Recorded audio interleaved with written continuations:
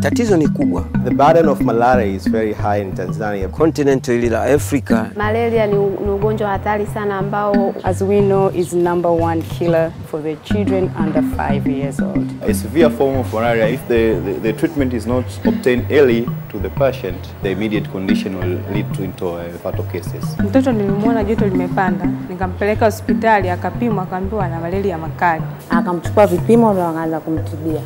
But currently, because of so many interventions like promote health education using bed nets na upuliziaji wa dawa, somehow it's reduced. If you add other intervention, we can see that it can help much more. Mchango ni mzuri kwa utafiti toka kuanza. A tool to combine with other current tools to control malaria. Kwa nyongeza itapunguza vifo vya watoto.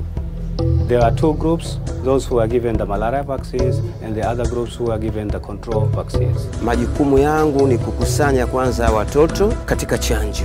Wanapata uchunguzi wa kila mara. Nimejiunga na utafiti huu ili mwanangu apate huduma bora. First, we collect blood for analysis. We are looking for immune responses before and after vaccination.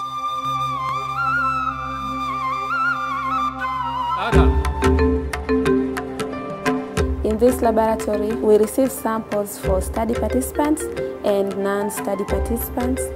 When I'm looking at the slide, I'm not aware if the participant is vaccinated or not because the study is double-blind. And then you see how many in this group got malaria during the follow-up and how many in the other group also got malaria. And then you can say the one that are vaccinated got less malaria compared to the one that are not vaccinated. The malaria vaccine has been elusive because of the component of the malaria parasite. It has lots of antigens, also to select the proper adjuvant for this vaccine.